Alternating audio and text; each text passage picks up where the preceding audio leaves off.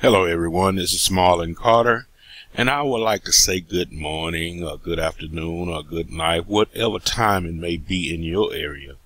I wanted to just read a few scriptures this morning. It is now 4:35 a.m.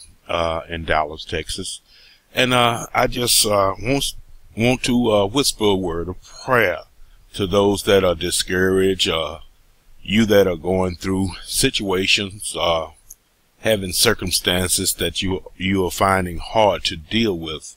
And I just wanted to encourage you to believe and keep on trusting in the name of Jesus Christ. Keep on trusting that He is the one to give a rebirth, not from the physical standpoint, but from the spiritual standpoint.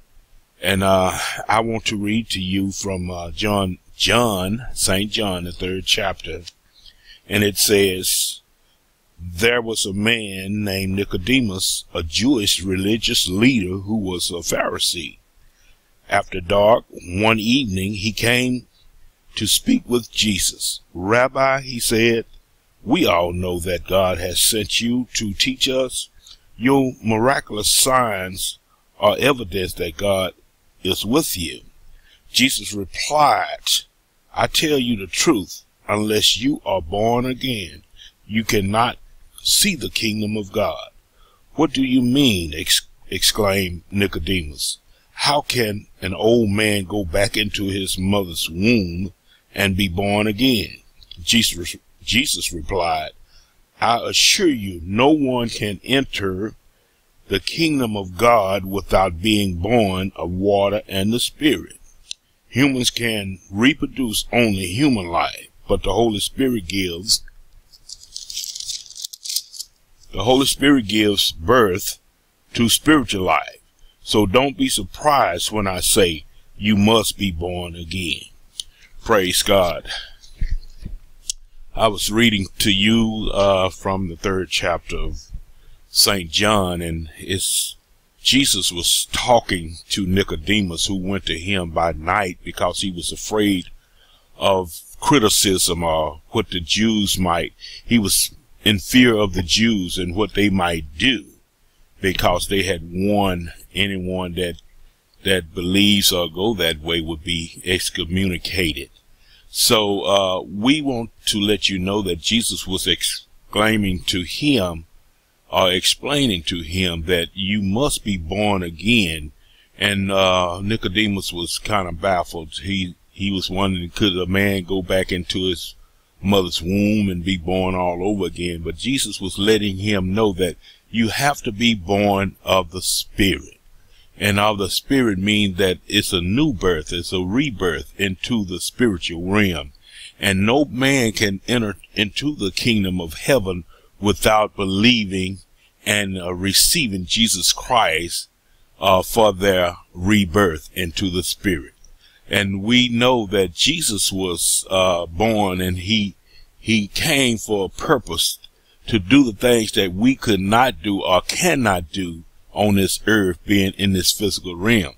So we have to submit ourselves through the spiritual to the spiritual realm through believing and accepting Jesus Christ as our Lord and Savior. And just like Moses lifted up the serpent in the wilderness, we also must lift up the name of Jesus Christ. We have to stand on high and proclaim His name to all the world, and lift up the bloodstained banner that Jesus is Lord. And when you accept Him as being Lord of your life and your spiritual life and the rebirth of your life to the spiritual realm, you are saved. For God so loved the world that He gave His only begotten Son, that whosoever believeth, that believeth means continue to believe, that God raised Him from the dead, shall have everlasting life. So we're going to pray. And we just hope that you all have a good and wonderful day. Heavenly Father, we thank you today. We thank you, Lord, for just giving us a mind to accept you as our Lord and Savior, Jesus Christ. Father, we thank you, dear God, for this very day that you have blessed us to wake up to see. And Lord, we asking you today to help those unbelievers believe that Jesus is the Son of God. And Father, we just thank you, dear God, because we believe there's nothing too hard for you. Any circumstance, any situation that one is going through right now, Father, we asking for deliverance right now. Father, we asking for an encouraging heart. Encourage those that in doubt or falling by the wayside and having to accept teaching about Jesus just being just a good man or a prophet. Help them believe that Jesus is the Savior of the world. And Lord, we thank you, Lord. We thank you for the very scripture that God so loved the world that he gave his only begotten Son, that whosoever believeth in him shall not perish, but have everlasting life.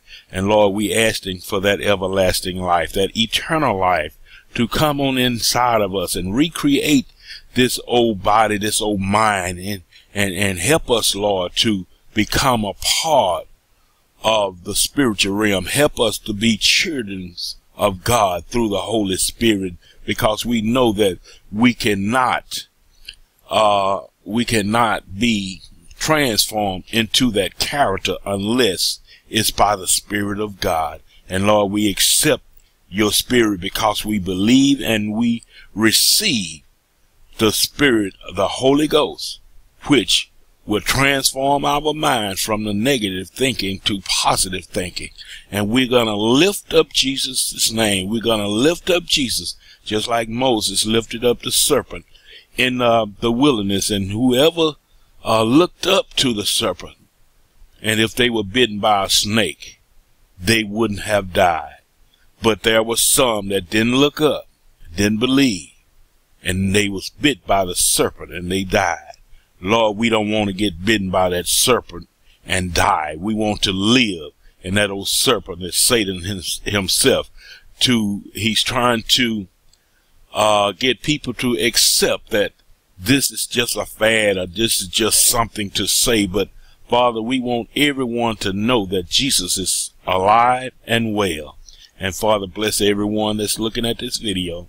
Bless everyone that is praying with me.